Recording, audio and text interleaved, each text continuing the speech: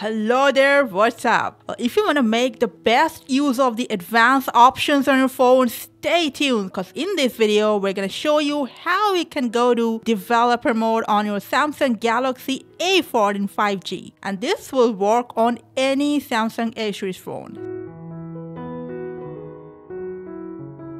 Straight from settings, scroll down till the end and tap on About Phone. Scroll down a bit and then tap on software information. Scroll down for build number and then tap 7 times on it. Yeah, not kidding. Let's go. 1, 2, 3, 4, 5, 6, 7. Developer mode has been enabled on your phone. Go back 2 steps. Scroll down just a bit.